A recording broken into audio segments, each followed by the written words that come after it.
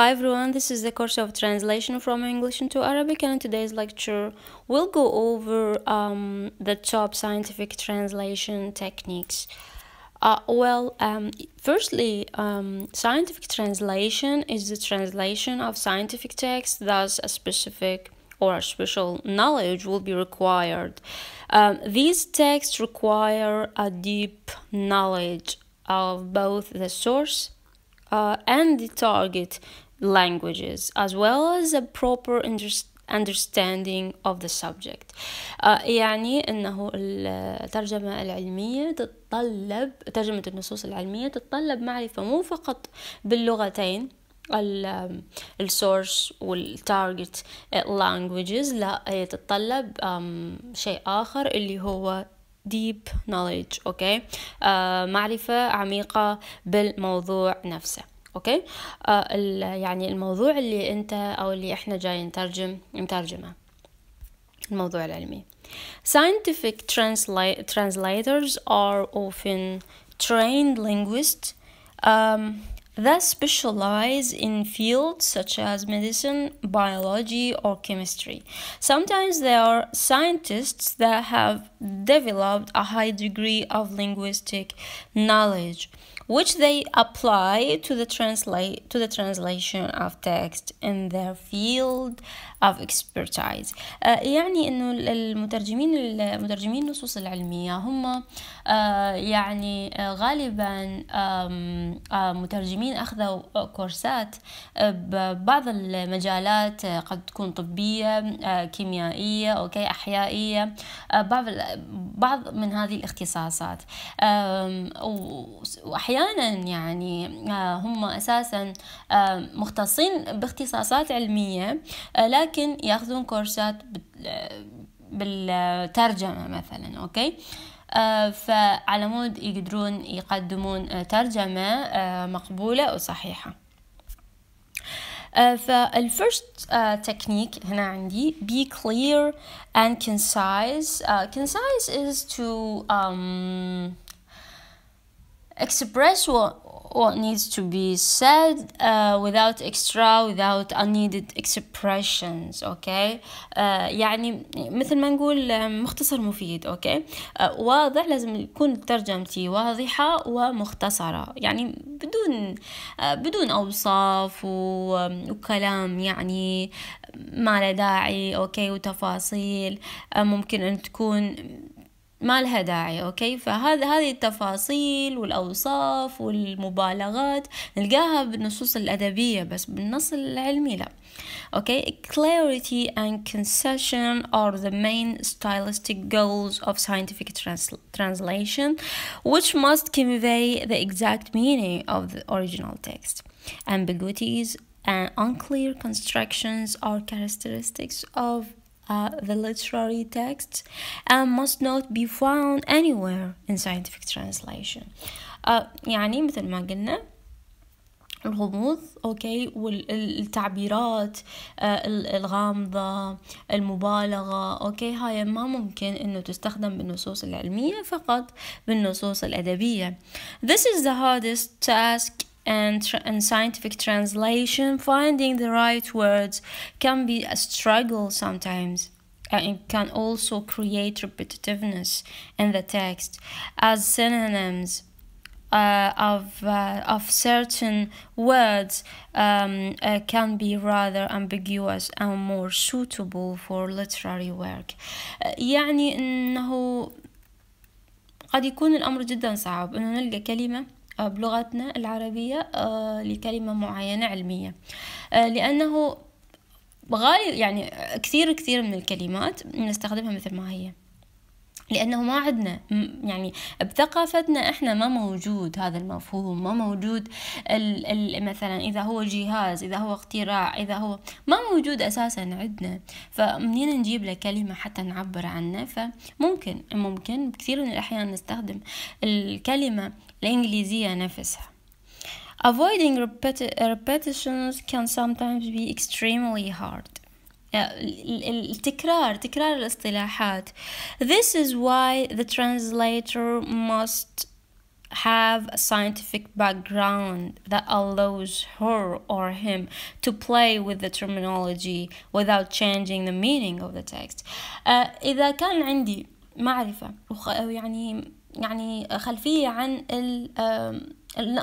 الموضوع اللي أنا جاي أترجمه، أوكي، أقدر بكل سهولة أن أعبر عنه بشتى الطرق. لكن إذا أنا ما متأكدة يجوز أنه ممكن يتغير المعنى يعني. فلذلك a scientific background is really required here. Okay, keep an eye on the mistakes in the original text. Common mistakes in scientific work include inconsistencies between numbers listed in tables, accompanying diagrams showing something else than they should show. In this case, the translator is advised to correct such mistakes in brackets or footnotes. يعني هنا بيجي حالة لقينا خطأ، شو نسوي؟ خطأ اكتشفنا انه النص الاصلي به خطأ، شنو نسوي؟ هل انه احنا نترجم الخطأ مثل ما هو، او انه احنا نصححه وبدون ان نذكر انه النص الاصلي به خطأ؟ لو شنو اللي ينصح به، يعني الخبراء ينصحون المترجمين انه يترجم يصحح الخطأ. اوكي، يصحح الخطأ، نصحح الخطأ، نخلي التصحيح مالتنا بين قوسين، اوكي، او نسوي فوت نوت، هامش، نبين به انه هذا التصحيح مال هذه الجملة يجب ان تكون بكذا صياغة. أوكي، يعني لازم نبين إنه أكو خطأ بالنص الأصلي وإحنا صححنا، وهذا هو الصحيح. أوكي، play with structure and meaning. If the syntactic and lexical features of the language differ, it is sometimes necessary to completely recast. Recast is to reorganize. Okay. Paraphrase certain sentences. For instance, highly inflected languages such as Russian and German can string together long chain of independent clauses with many referents and antecedents and still keeping the whole meaning clear. Structure, okay, the grammatical structure غالبا هو يختلف يعني ما بين اللغتين، أي لغتين. بحالة العربية والإنجليزية أيضا هو مختلف كثير. فإذا الستركتشر يعني كان عندي مثلا أنه الستركتشر الإنجليزي ما ممكن أنه أنا أحافظ عليه، ممكن أنه أنا يعني طبعا هو يختلف، فممكن أنه أغير أسوي لها reorder للعبارة أو أترجمها بما يتناسب مع القواعد اللغة مالتي، أوكي، العربية. Be an avid reader. An avid reader is قارئ نهم. Okay, قارئ نهم.